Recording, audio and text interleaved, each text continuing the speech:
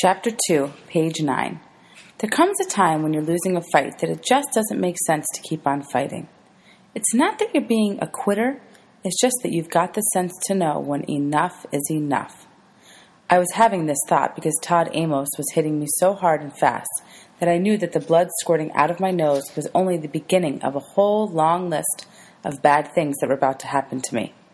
Todd's next punch crashed into the side of my ear, and I fell on the floor and pulled my knees up to my chest and crossed my arms in front of my head like a turtle in a shell.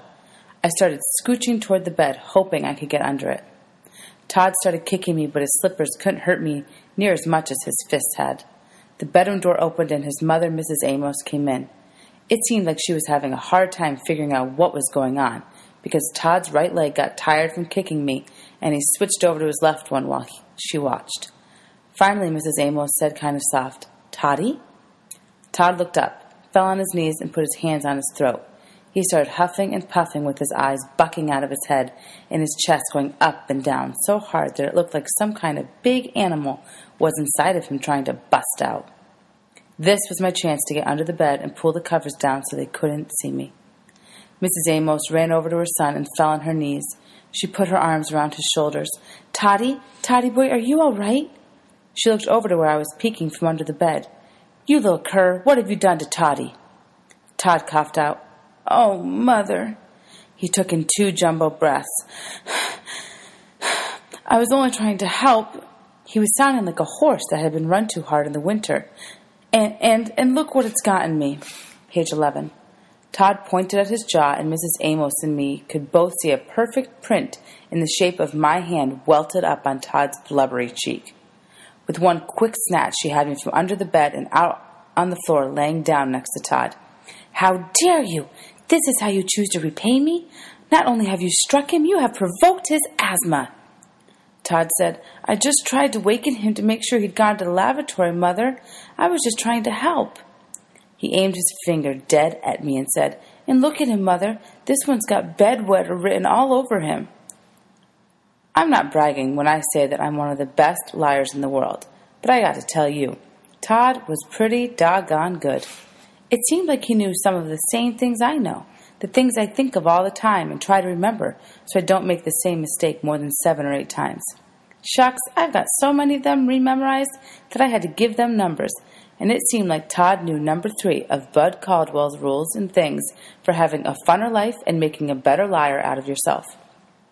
Rules and things number 3. If you got to tell a lie, make sure it's simple and easy to remember. Todd had done that. But this wasn't really a good test because Mrs. Amos had her ears set to believe anything Todd said. In her eyes, Todd's mouth was a prayer book. But I can't blame Todd for lying like that. Having someone who likes you so much that they think everything you say is the truth has got to be a liar's paradise. That might feel so good it can make you want to quit lying.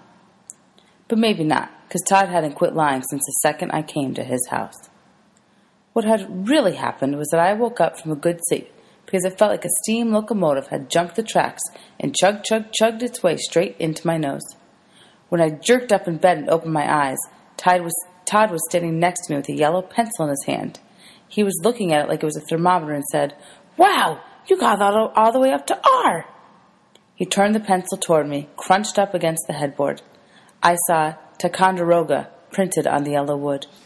The whole room smelled like the rubber from the eraser, and I was winking and blinking my left eye because it felt like something had poked the back of my eyeball. Todd laughed.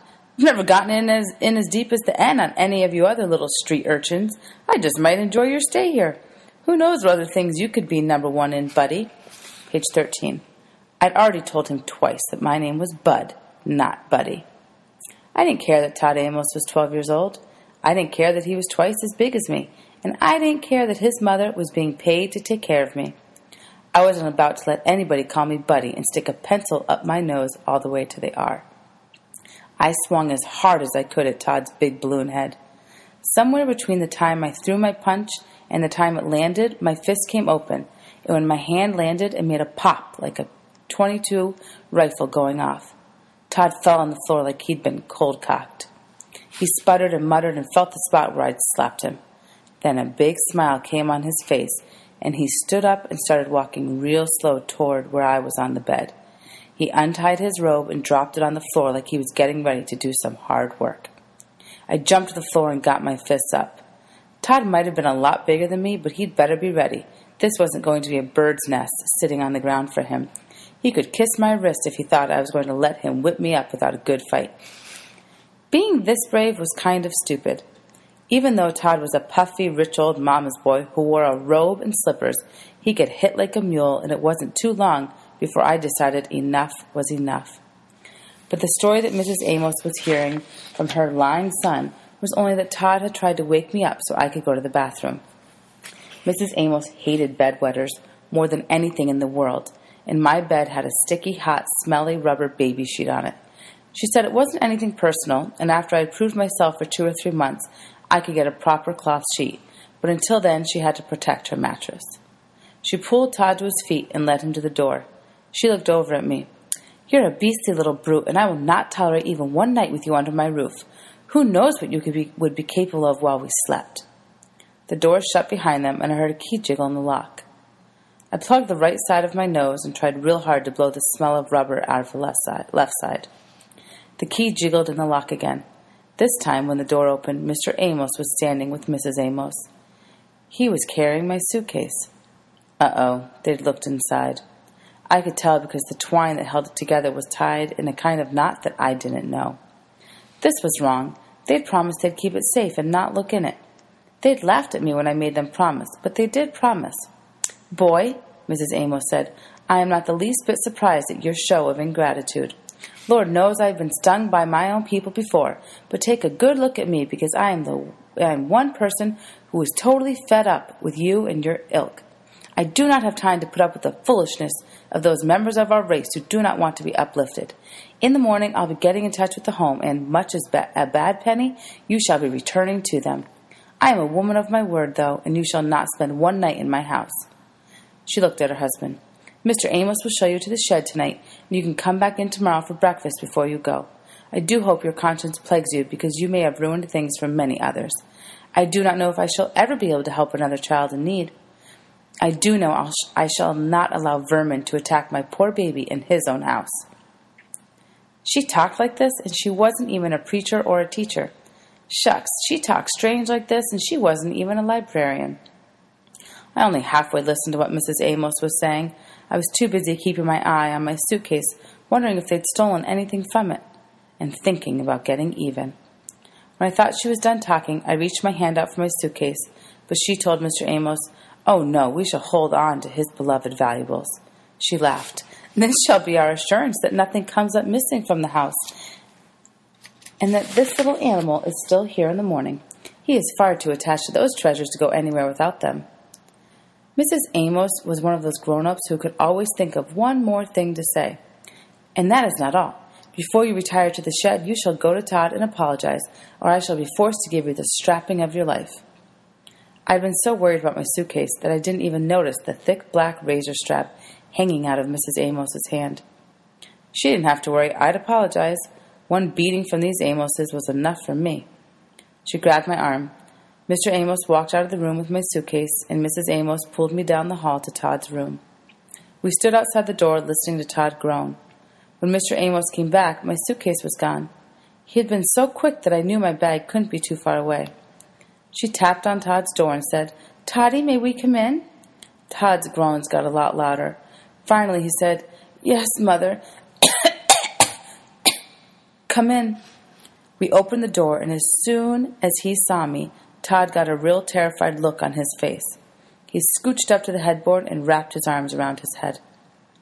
Mrs. Amos gave me a shake and said, "Well?" I put my head down and started shooting apologies out like John Dillinger shoots out bullets.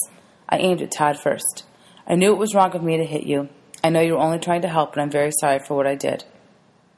I looked at Mr. Amos. "And, sir, I'm sorry that I got you out of your sleep." He rolled his eyes like that was enough for him. Mrs. Amos was going to be the hardest, because just like her ears were set to believe everything that came out of Todd's lips, they were set not to believe anything I said. And if I didn't lie good enough, she was going to use that strap on me. These Amoses might look like a bunch of cream puffs, but if she was anything like Todd, I bet she could pack a real wallop. And Mrs. Amos, I'm so grateful for all your help, and I'm really, really sorry. I looked up and could see she needed more. If you give me another chance, I promise I'll do a whole lot better. Please don't call the home. Please don't send me back. Shucks, going back to the home was just what I wanted to do. But I was being just like Brer Rabbit in one of the books Mama used to read to me at night when he yelled out, "Please, Brer Fox, don't throw me into the pricker patch. Please, please." This was another one of Bud Caldwell's rules and things to have a funner life and make a better liar of yourself. Page 18. Rules and things number 118. You have to give adults something that they think they can use to hurt you by taking it away. That way, they may not take something away that you really do want. Unless they're crazy or real stupid, they won't take everything, because if they did, they wouldn't have anything to hold over your head to hurt you with later. I stopped talking and gave Mrs. Amos a chance to jump right in. She held her hand over my face and said, "Enough." Mr. Amos gave him the blanket and pillow off the bed he was in and put him in the shed. Todd said, "Yeah, buddy, keep a sharp eye out for the vampire bats in the shed." It was like a miracle. Todd's asthma was gone, and he turned into a real chatterbox. "Oh, and watch out for those spiders and centipedes, buddy. The last kid who got put in there got stung so bad, he was swole up as big as a whale when we got him out in the morning." I guess I didn't look scared enough because Todd kept going. "The kid before that hasn't been found to this day. All that's left is that big puddle of his blood on the floor. Isn't that right, Mother?" Mrs. Amos said, "Now, Toddy, hush up. You'll just tire yourself out more." Page 19. I noticed that she never denied the things Todd had said about the vampires and centipedes and spiders and puddles of blood. As I followed Mr. Amos, I kept a sharp eye out for my suitcase. When we got to the kitchen, the first thing I saw was that there was a double-barreled shotgun leaning against the side of the icebox. I didn't have time to wonder why they'd be so scared they'd keep a big gun like that out in the open, because I spotted my suitcase slid way under the kitchen table. I didn't let Mr. Amos know I'd seen it, but it did make me get a lot calmer. We went out of the back kitchen door and down the steps into the dark. We walked around to the back of the shed, and he put a key in a padlock. A chain rattled, the lock came off, and the door creaked open. Even though it was nighttime, there was a whole different, scarier kind of dark in the shed. A colder dark with more grays and more shadows. An old smell leaked out, and it seemed like it was the perfect smell that all this gray would have.